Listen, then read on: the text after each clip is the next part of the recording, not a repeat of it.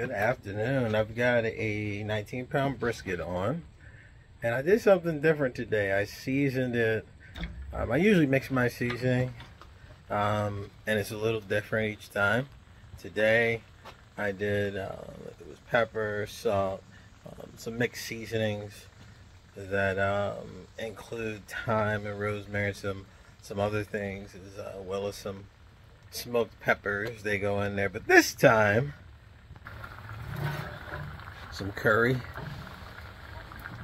and some pimento. So it's got a little bit of a yellowish coloration on it. This brisket's been in for 3 hours now. I just spritzed it a little bit there, and we'll see how this is going to go. It's going to be on probably until about 10 or 11 this evening, and then I'll wrap it. Check back in later. So it is 9 o'clock, and we're sitting at 171 degrees. It's looking good. I'll probably spritz that right now. I also, while I've been doing this, I got some jalapenos in the smoker to make the next round of chipotle, as well as a variety of different habaneros, scotch bonnets, and there's a few ghosts in there too, peppers. I'm going to go ahead and spritz this again, get this back in. It is not ready for me to pull out and wrap and stick in the warmer, but it's getting there. So I'll spritz this and check in later. Alright, let's see how this thing is doing. It's pretty close to a good temperature. I don't want to see how tender it is. Let's see. Oh, that's pretty good. Oh, yeah. See how easy that's going in there? Oh, yeah. That's what I like. I'm going to let it go just a tad more. And then we're going to take this puppy out and get it into the food warmer for a nice overnight warming. Alright, this is ready to go into the food warmer. The first thing I've got to do, I've taken some tallow that I've been making. Whenever I do a brisket, I end up making tallow, and I do smoked tallow.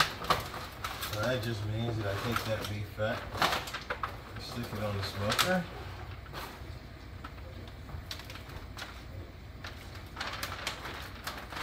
and I just let it take in the smoke, and then I put it in the refrigerator. So what I do, I put the tallow down, I go to wrap this and place the brisket right on top of it. What I'm going to do is wrap this up just like that.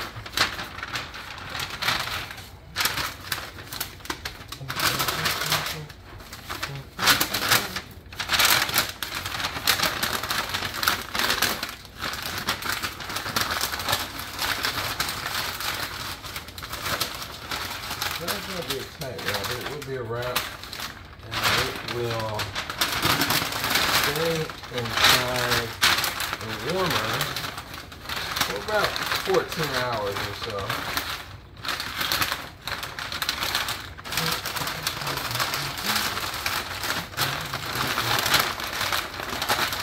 And I'll wrap this paper right under the bottom.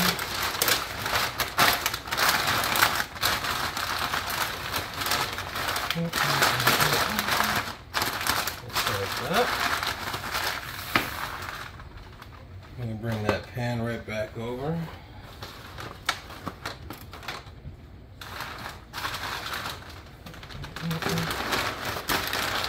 Now this is going to stay in my food warmer. I'll show you that in a second. For 13, 14 hours or so. Go ahead downstairs and deal with that.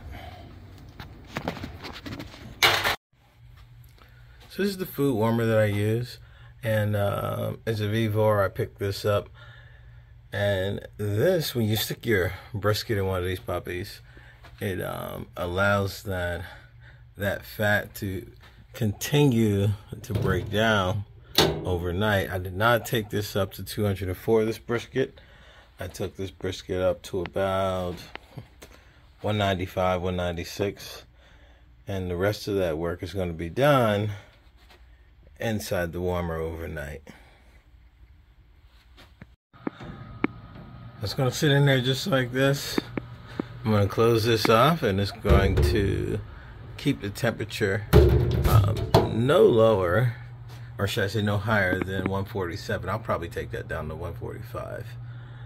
That's so that as it's adjusting constantly, the heater will turn off and the temperature will drop, and then it'll kick back on. I don't want it to get below 140, so I'll probably take that down.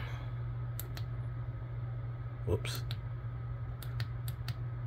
Yeah, I'll take it to 145, leave it there overnight, and check back in tomorrow.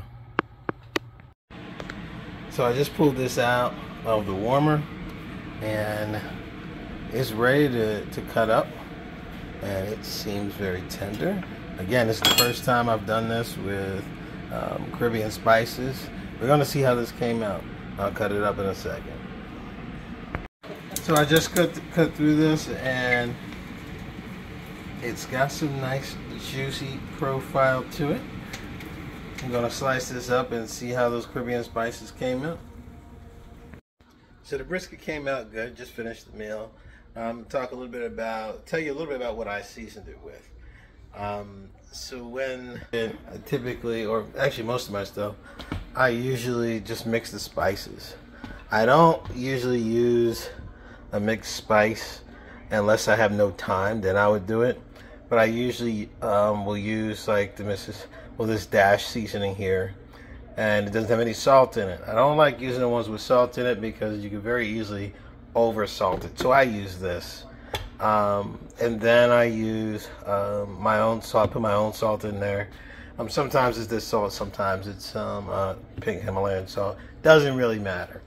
I typically use chipotle that I make, and I make that out of jalapenos that I grow. And I mix those. Oh, I should have moved this over here. That's actually what it turns into. I use a granulated garlic. I sometimes use onion powder. This time I did something different, and I put pimento or allspice and some curry into the seasoning. So that's also in here. I don't usually do that. It was just really a test to see how that would come out. Interestingly, you could barely taste the pimento or allspice, and I lost the curry altogether. Maybe one of the next times I do this, what I'll do is I will grind this all up and actually inject it into it so you can actually get some of that flavor. I think what happened is it just burned it all off the outside of it. It was a really tender brisket. And so all that gets mixed into this, and like I labeled it probably the first time I did it, it's not always spicy. This one wasn't that spicy either. And I sprinkle it down, and on the smoker it goes. Sometimes I'll throw some additional spices in there as well. I have a number of different spices in my spice cabinet that I will use. I'll also use smoked paprika sometimes. A lot of different spices up there. So that's what I use. Brisket came out fine. It was a 19 point something pound brisket, and it came out really well. Gonna have a variety of different brisket meat dishes next probably week or so. See you soon.